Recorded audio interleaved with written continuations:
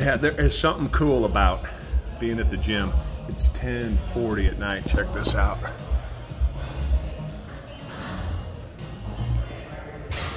Pretty much got the place to myself. There's about 2-3 other people here. It's, you know, 40, 50,000 square foot gym. Thing's gigantic, but I got it all to myself. And it helps. Today I went out and did my 4 miles this morning. I got my walk in, but I didn't have time to do my workout. And I was sitting at home, went and had dinner with the family, sitting at home, and I was like, I gotta go.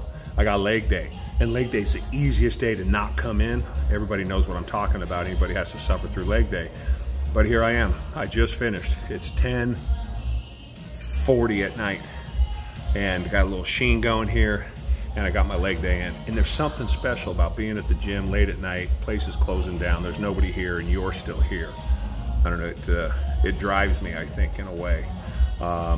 That usual days when the place is packed don't. I don't know why that is. Makes me feel superior, makes me feel, particularly when I was already out and I came back to get it in.